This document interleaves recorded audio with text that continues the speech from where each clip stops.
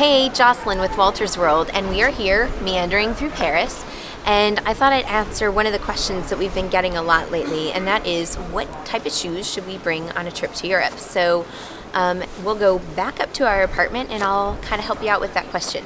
So I basically have 5 rules for the shoes that I bring on a trip. The first rule is that there are no secret shoes, and that if you're not used to walking a lot every day, your feet are gonna hurt no matter what you're wearing. So prepare for your trip by walking. Walk a lot. I don't know, we probably do between 5 and 10 miles a day depending on where we are. So get used to that and that'll help you a lot. So my second rule comes from having lived in Europe and traveled extensively throughout Europe and bits of South Central America and in Asia. The one way I always know Americans is that, 1, we're very loud people. It's just who we are and it's part of our culture. But the second thing that gives Americans away is our tennis shoes. Americans tend to wear running shoes everywhere we go. And for the most part, the rest of the world doesn't wear running shoes. They wear more what I call urban street shoes, things like maybe Converse, Vans, those kinds of things. Camper, that's another brand. I don't know if that's not terribly prevalent in America, but I'll get to that in rule number 5. But anyway, the idea is running shoes make you noticeable as an American, and therefore you're a target. Rule number 3, bring good shoes. Don't bring something that's cheap and that is gonna fall apart or that is gonna rub your foot terribly. Get good, I like good leather shoes. If I'm bringing cloth shoes, I make sure that it's sort of supple.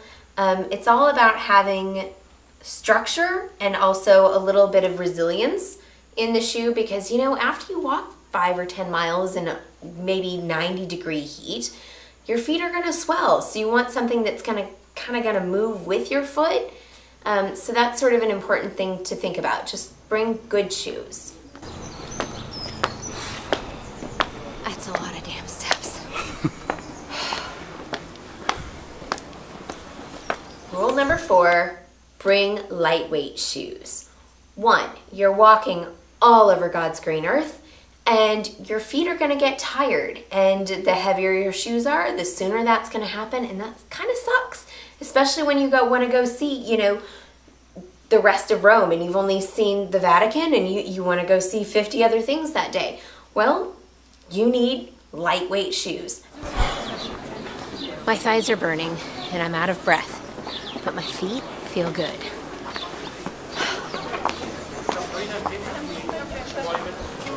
That helps not only with everyday foot fatigue, but it also helps with packing.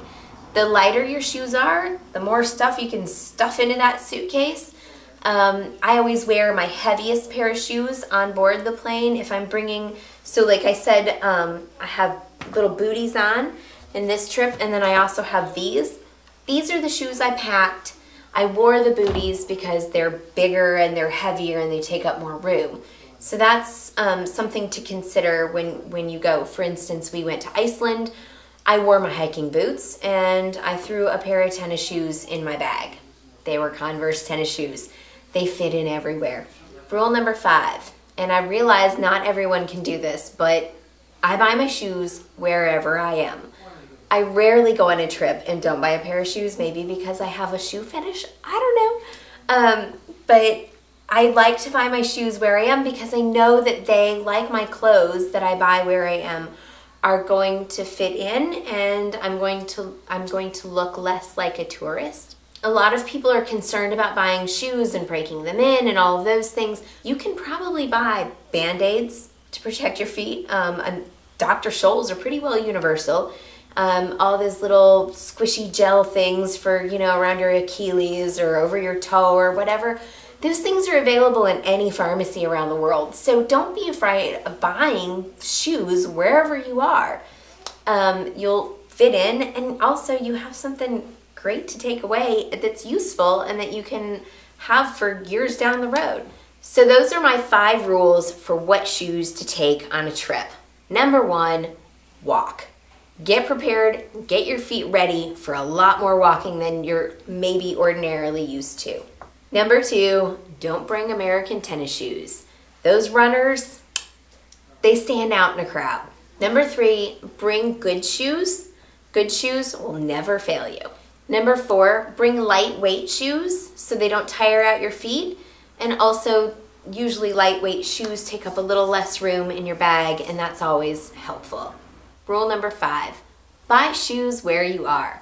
They'll fit in, and you have a great thing to take home with you.